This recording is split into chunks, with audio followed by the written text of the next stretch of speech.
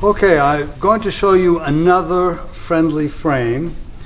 This patient, imagine, has a fracture of the bicondylar fracture of the upper tibia or a fracture around the knee joint.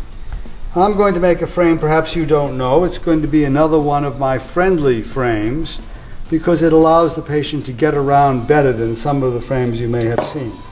So we're going to use some of the newer components. This is the double bar with the fixed double bars.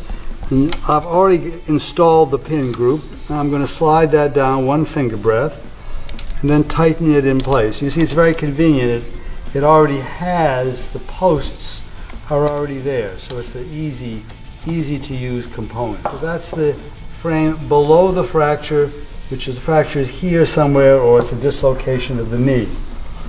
Now I'm going to install a hoop up here to connect to this.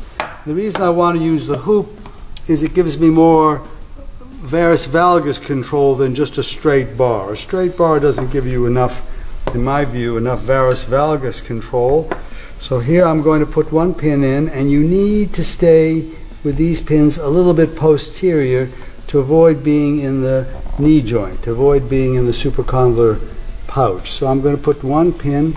This is on the medial side. I obviously don't want to be too posterior here because I don't want to be in the femoral artery, so I'm medial anterior. I'm putting one pin.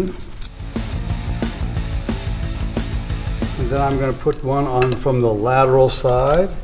And those pins are just across from each other. Maybe one's a little superior to the other so they don't bump into each other. Now I'm going to clip these on like this. Now particularly there's a lot of force here at the knee joint. There's a potential lot of force here, so I always add a third pin so I have a pin out of plane.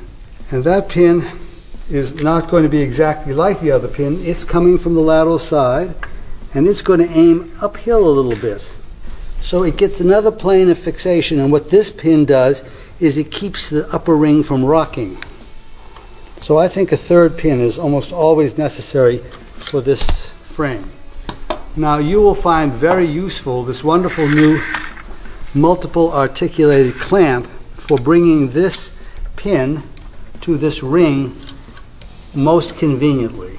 So there we go, and you see how that makes any angle you want there. And here now you can pop off these and tighten this all in place. And the advantage of this configuration, this ring can't rock because it's locked by this extra pin. Okay, now the basic frame, if it's a small patient, 2 bars are enough, but for a big patient I like 3 bars. So I'm going to put 1 bar with a 5 here, take this bar from here up to the ring here, like this, here and there. That gets me my basic single bar in place. And the advantage of this frame is it gives varus valgus control at the knee joint, so the patient is not screaming in bed every time somebody comes near the leg, because the leg feels solid. Unlike the long frame which you're used to, this frame gives control, bidirectional control of the tibia. It's good in flexion extension and it's good in varus valgus. So I'm going to tighten this one here. And then I'm going to put in 2 more bars. I'm going to put 1 bar from here. And I know you're not used to this frame, but let me assure you that the patients are much more comfortable because the frame is more stable. Friendly fixators, which I promote, are stable fixators. They don't move and jiggle when the patient moves around. They give good control over the joint so the patient can get out of bed and walk around without feeling discomfort because of motion in the fracture site.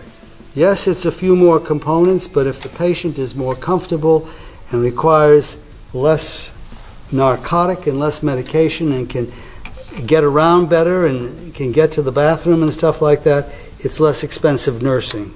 Give them all a little tighten.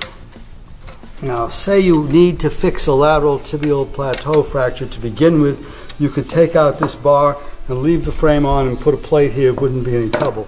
But see, this frame has no bending at the knee joint because it's got bars in two different planes, these two side bars and one bar in front. So it's a very stable frame based on 5 pins, and this is my idea of the knee spanning frame, maybe a little different than you have seen, but it's a friendly fixator because it's a stable fixator.